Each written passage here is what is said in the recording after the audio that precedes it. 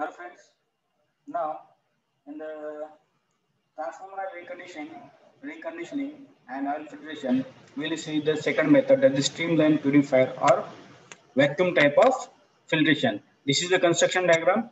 We will see one by one.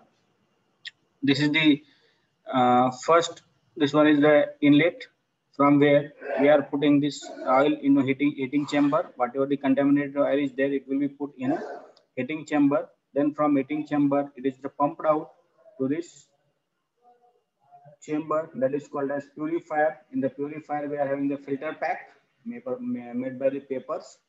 That from filter pipe, we are getting into a vacuum chamber. From vacuum chamber, a filter oil is going into a vacuum chamber. In this vacuum chamber, we are going to extract the transformer moisture, and then it is the give back to this. Okay, now if you observe over here, first one, the impurity oil or impure oil is given to this impure inlet. From this, a transformer oil is entered into the heating chamber. That heating chamber should be heated up to the 60 to 75 degrees Celsius. Why we are going to heat the transformer oil? The oil become more and more thinner, and whatever the moisture and gases are present, that can be extracted from the transformer oil. Okay, from this it is given to the pumped to the here a purifier. Okay, the purifier having a whatever the impurities are present in a transformer oil, it can be filtered back by using microscopic impurity. And these filter packs are made up of a filter paper. All such impurities are accumulated on the surface of filter pack.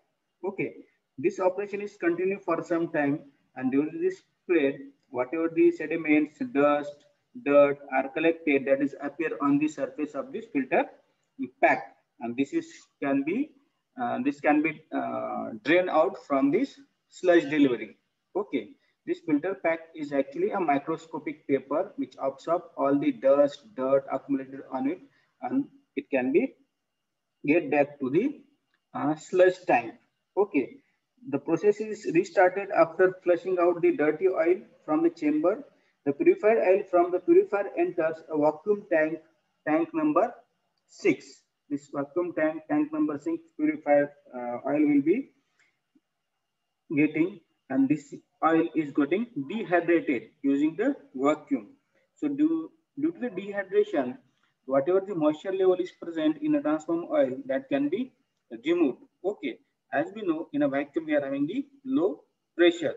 So whatever the gases are there, whatever the dissolved moistures are there, that can be removed using a vacuum chamber, and that filter oil can be get from this stage number 9.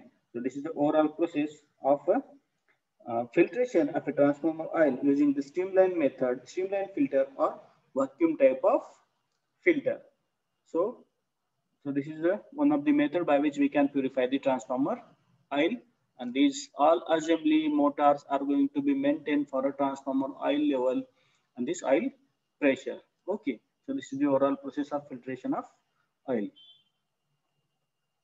So thank you very much.